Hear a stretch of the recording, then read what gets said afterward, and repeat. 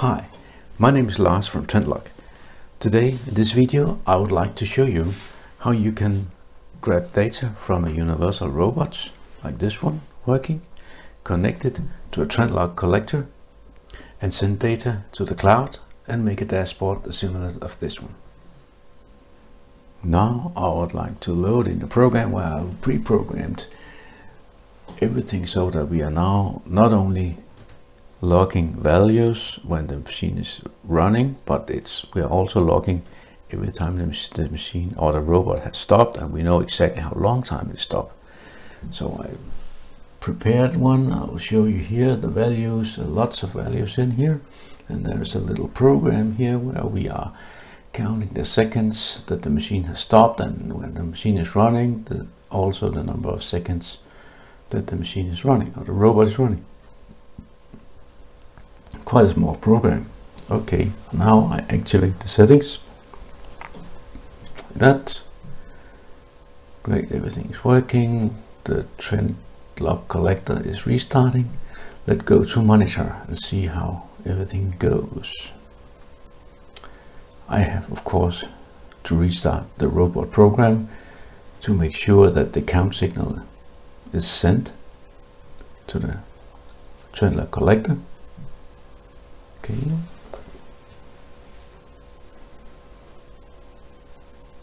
Perfect. Go. Let's have a look at the monitor now. So you see the count signals there. We have a run signal. It goes into the input. The run is 1 here.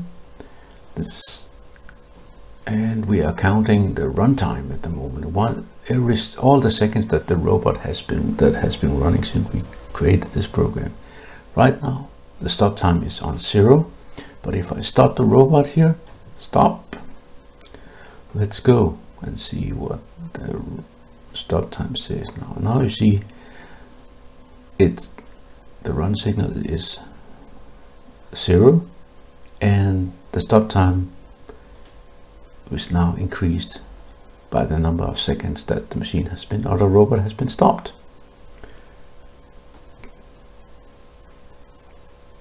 We have also the count, the run, and we now have put the stop time into the live signals. Let's create a new feed.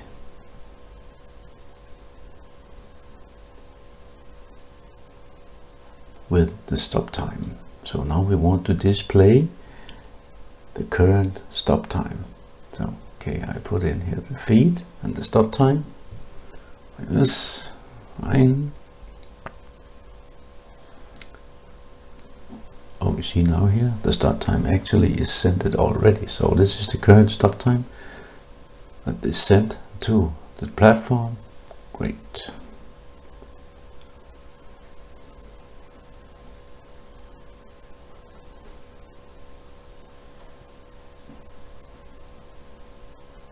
When I start it again, you see the stop signal actually goes to 0 and the run signal goes to 1. And now we have the count signal as well. So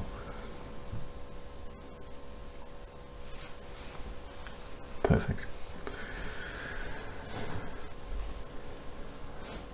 I've already created the stop sign where we are showing the current the stop time. So let's go in and edit so you can see it. The input feed is the stop time, and the time the select view is the current view.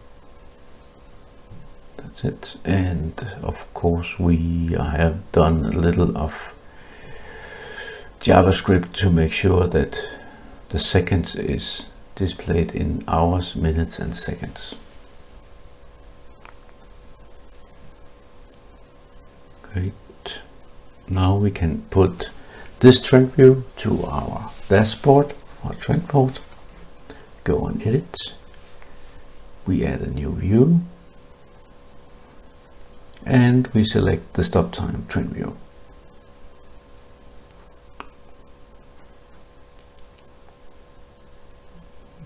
settings. Fine. I see the value already comes in, so the robot is stopped. Okay, perfect.